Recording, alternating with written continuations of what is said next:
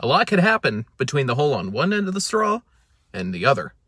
This week's bug story comes from Caitlin B. There was one time I left my drink on the counter in the kitchen for a minute, and while I went upstairs, I came back downstairs and took a drink, but felt something solid in my mouth.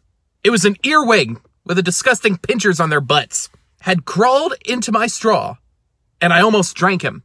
Yeah, I think I'm done with straws for now, but I do want to ask you all, do straws have one hole or two? Leave your answer in the comments below. I personally am on the side of two holes, but I don't know.